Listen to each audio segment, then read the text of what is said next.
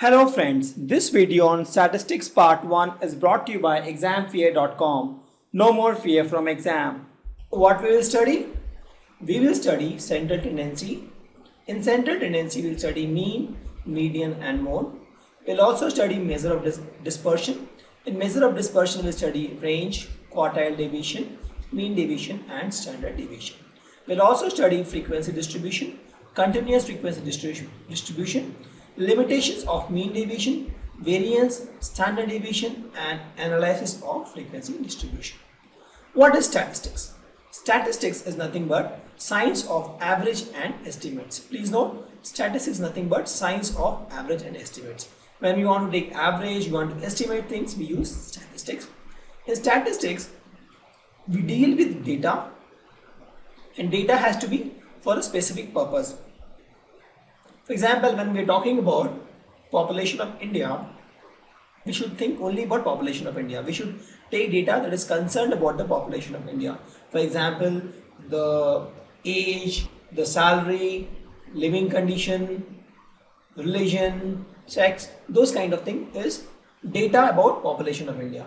But data such as the quality of road or the weight of the fan, such data is not relevant to population of India. So when we are talking about population of India, we are talking only about data that is collected for specific purposes. When we have data, when we have analyzed data and we have interpreted it, we can take decisions. We can take business decisions based on data from statistics. So let me repeat once again. Statistics is the science that deals with average and estimates. Here we deal with data that is collected only for specific purposes and we can make decisions about the data by analyzing and interpreting it.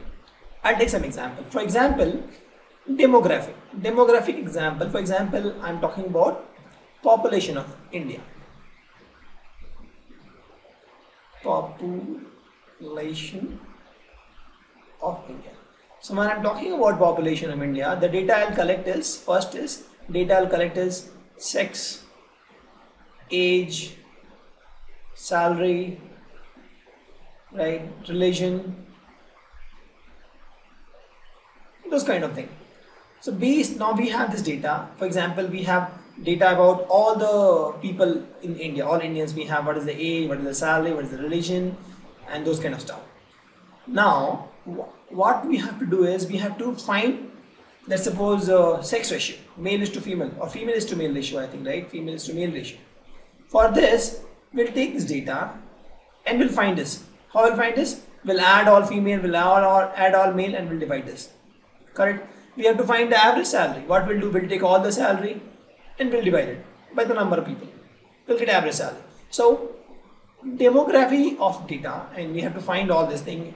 This may sound confusing to you, but you will understand this in the later chapters. But what I'm trying to say is, statistics is nothing but science of average and estimates. It deals with data. So here, this is our data. So based on these data, we'll do some average and we'll estimate and we'll come to a conclusion. We'll analyze this, we'll interpret this data, we'll use average and estimate and we'll come to our decisions. The decision is, we can say that sex ratio is this much, this value, unemployment UE ratio is this much, those kind of stuff.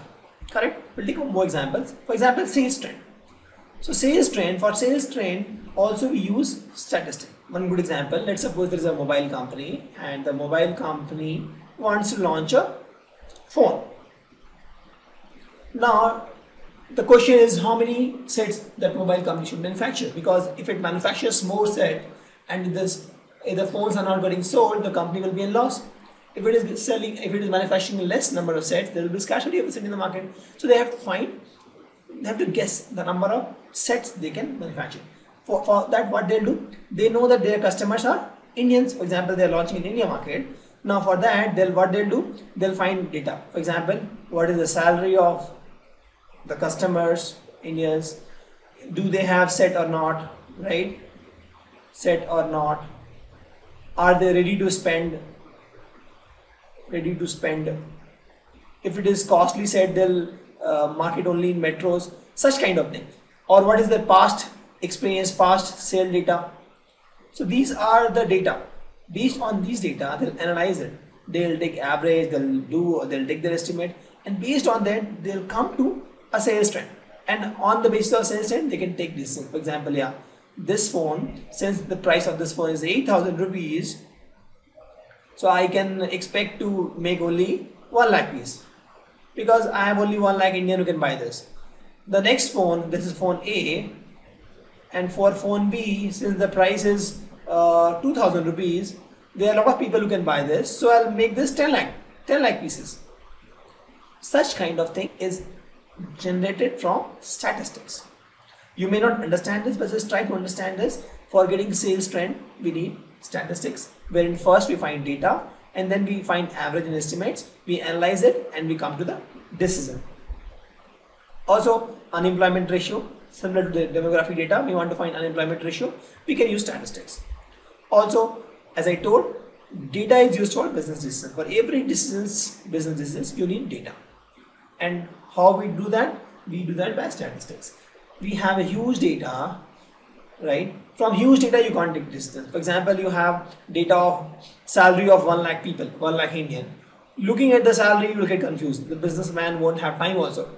What he needs crisp and clear format. And that thing is done by statistics. For example, this is data, huge data. So from this data, he'll come with a report. The report will say the average salary is this, the maximum salary is this, the minimum salary is this, average salary of city is this, those kind of things. And based on that, they can take decisions. Correct?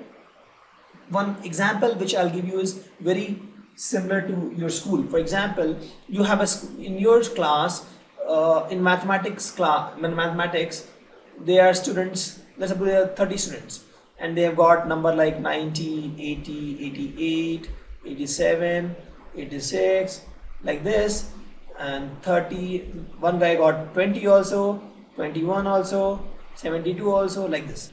Now, this is the data. Your teacher has got this. Your teacher is aware of this data. Now your teacher wants to present this data to principal. Since this is a huge data, right? For every subject you will have some data, and the principal won't have time to understand this. So what she will do? She will apply statistics on this data, and she will say the range is, the maximum number is 90, the topper got 90, and the minimum score was 20.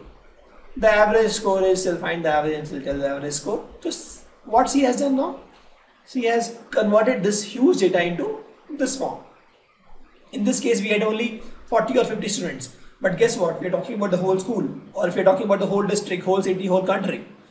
When the CBSE results are out, now we have data about the whole country, right? We have data about 10 lakh people, and this data, let's suppose you want to go and give it to education minister. You can't give the whole result to education minister. He won't do anything. He can't do anything with that. So in that case also, you have to give like this. The maximum is this, minimum is this, average is this. And to get this, we need statistics. To make things clear, statistics is nothing but science of average and estimate. Here we deal with data that is collected for specific purpose, and from that data we take decisions. Correct? Thank you. Visit examfear.com to watch free educational videos, try free online tests, get the best quality study materials, study from the best tutors and mentors, and much more. Thanks once again.